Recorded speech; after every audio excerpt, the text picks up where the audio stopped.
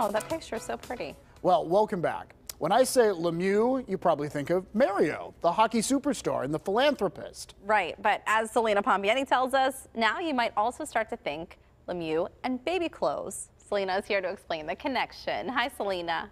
That is right, Heather and David.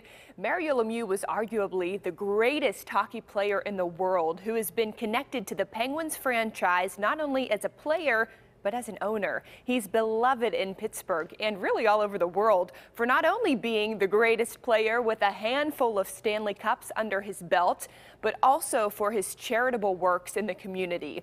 Now his daughter has founded a business to follow in his footsteps of giving back.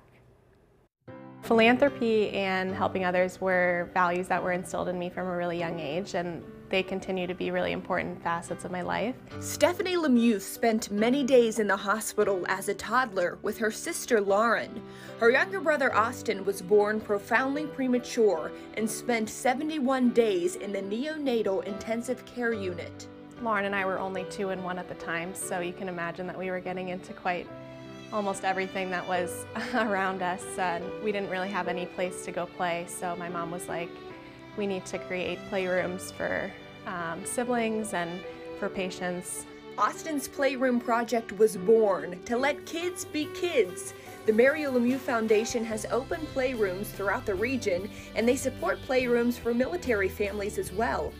The Mario Lemieux Foundation is dedicated to funding cancer research and patient care and supporting families in challenging medical situations.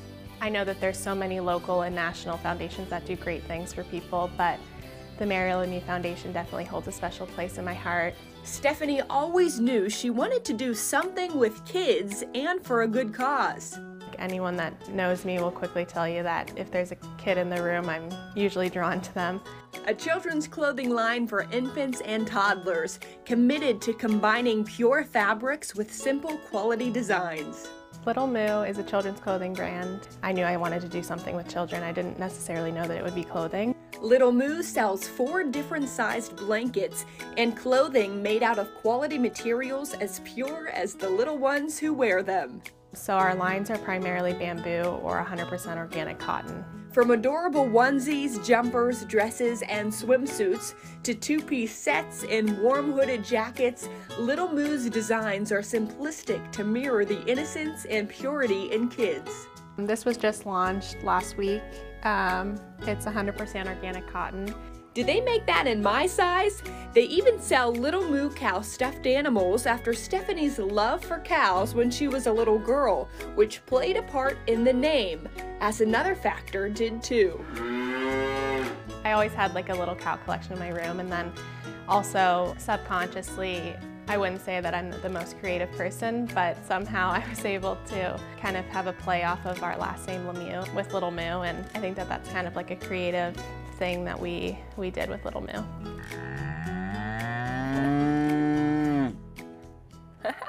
I told Stephanie she needs to sell adult clothing because I'm telling you, everything is so soft. My nieces Faith and Ellie love their pieces I bought from them too from Little Moo.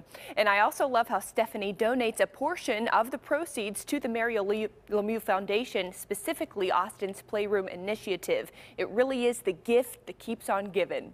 Live in the studio this morning, I'm Celina Pompeani. David and Heather will send it back over to the couch. Oh, that is so nice. Yeah. Yeah, I was wondering too whether the Little Mew name was going to tie into Lemieux, because it does kind of sound like that. And then whenever she said that, I was like, of course. You know, I think that's important too. What you saw is dad spending his lifetime giving back, and daughter picking up on that and realizing that that was going to be part of what she did as an adult too. Absolutely. Those little messages, they pick up on them. You're right. All right, thank you so much for that, Celina.